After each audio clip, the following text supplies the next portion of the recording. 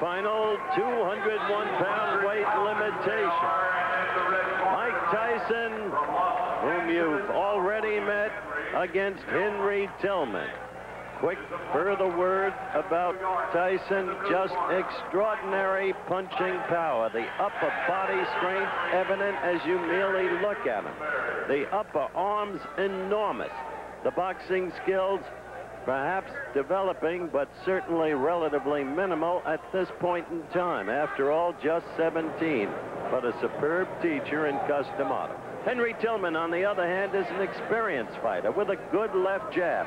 Does not have a lot of punching power for the size and weight, but he moves well for a heavyweight. Excellent foot movement, and in this fight, as we begin the action, Tyson will have, I think, some greater difficulty in reaching him, though he goes with that right lead right there, than he had against Milligan, the young man from Princeton University, whom he finally caught in the second round and did away with. First round action, and you see Tillman quickly moving on his toes. See that? Usually you get less and less movement as you get into the higher weights.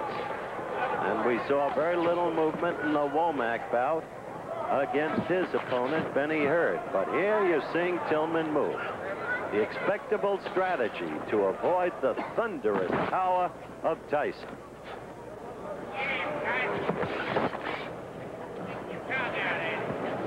Third man in the ring in this bout is Jerry Dusenberry, another of the accomplished officials I've discussed. He will not, however, be one of the four going to L.A. to work.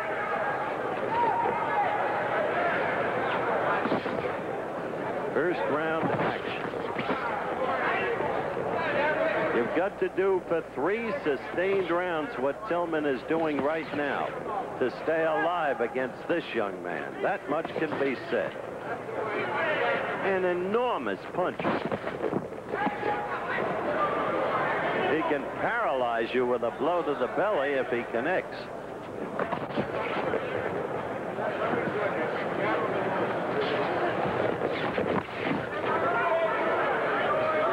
Tillman well aware of that power, seeking to score with the left jab and get out of there.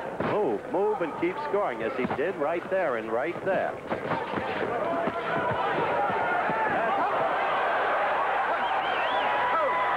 That's what Tyson wanted. He got him against the ropes, and down he went. 7, 8.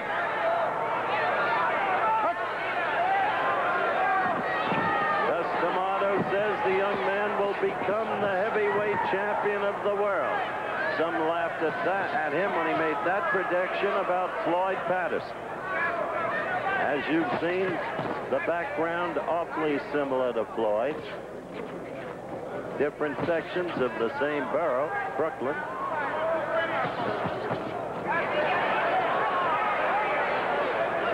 So we have had one knockdown, and we're still in the first round, coming to the end of it. But remember, the knockdown in scoring counts for no more than a good clean jab, and Tillman's landed a lot of those.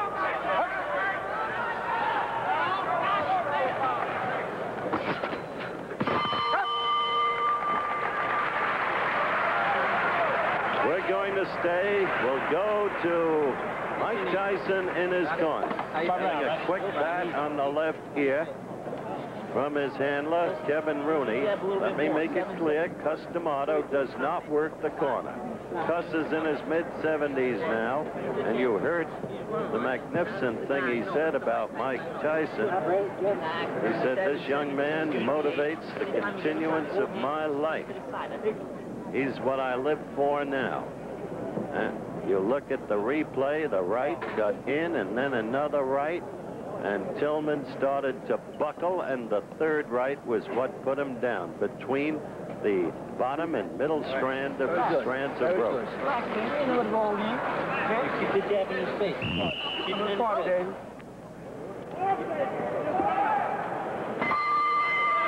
The bell for round 2. Just keep the jab in his face, the handlers told Mike Tyson. Tillman quickly again on his toes, moving, moving, moving, usually to the left. When you see a big man move, inevitably you think back to the heavyweight like no other ever in history in terms of foot speed and, for that matter, hand speed. The name, Muhammad Ali.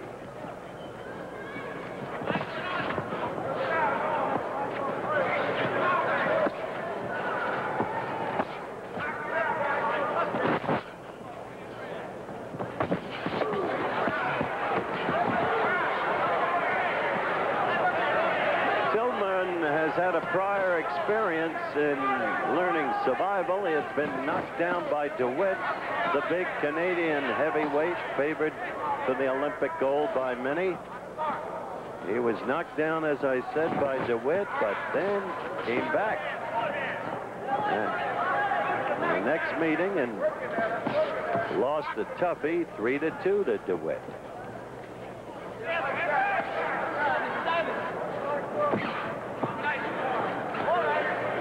Watch closely. Tillman is fighting very cleverly in this round thus far and effectively. He's scoring with that left. He's continually moving. And young Tyson, only 17, is having trouble deciphering.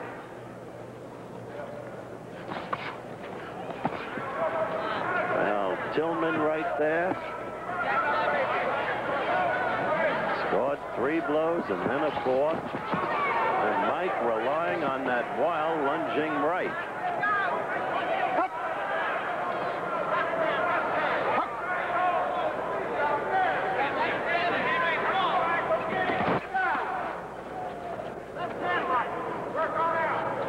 Inside the final minute of the round, Tyson desperately trying to get to Tillman, having floored him once in the first round.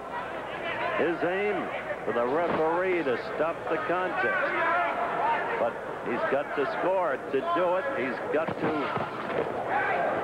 knock the opponent down to a point where he can't get up. He must rely on the knockout because Tillman is building up points very clearly in this round. Points by a huge margin, at least in my opinion.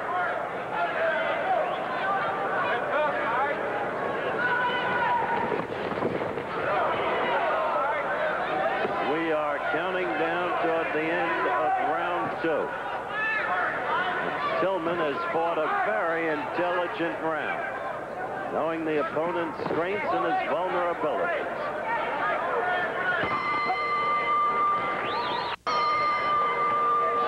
The final round, it is conceivable that the bout could hinge on this round.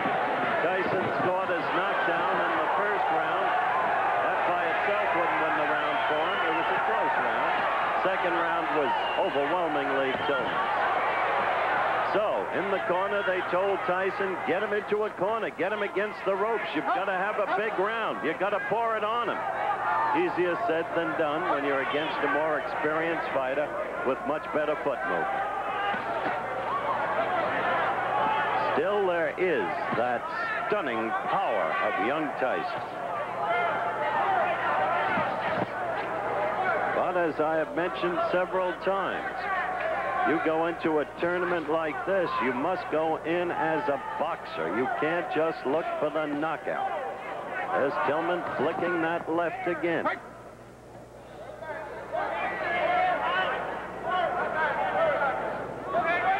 It is conceivable, based upon the box-off procedure that I described at the very top of our telecast, that these two could meet again on July 6th. It is conceivable. Remember, the most noteworthy opponent is selected by a duly appointed board. Coach Pat Nappy is one member and a very influential one of that board as Tillman keeps working the left. And Tyson has not been able to do what Kevin Rooney in his corner asked him to do. Get him against the ropes or get him in a corner and bang him. Yeah, right there he's trying.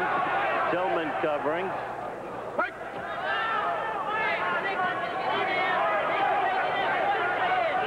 Tyson has very little time left.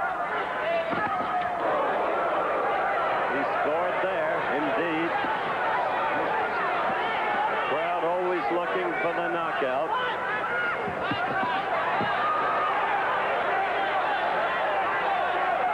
Inside of 50 seconds now left to go. Tyson scoring there with a right. In the last 30 seconds, he has suddenly connected. Not once, but several times. But look, he keeps his distance from Tillman, and he'll never knock him out that way, as Tillman just keeps working the left, using the ring, covering well there, fighting back against Tyson's attempted onslaught. And we're near the end of the fight.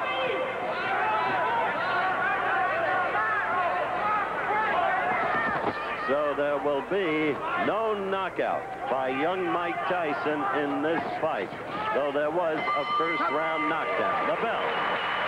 And it should go to Tillman easily.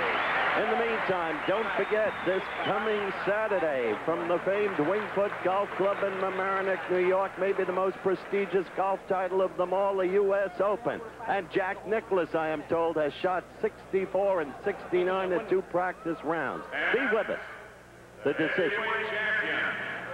Henry Tillman. Of course, exactly what you had to expect. After a tough first round that might have been given to Tyson, Tillman was clearly superior in the next 2 rounds. It was an unanimous decision, and the scoring was close in each and every judge's card. But it was unanimously and properly for Tillman. I said they might meet again in the box off, so they might. Tyson continues to improve as a fighter. Coming up, super heavyweights Terrell Biggs against Payne will be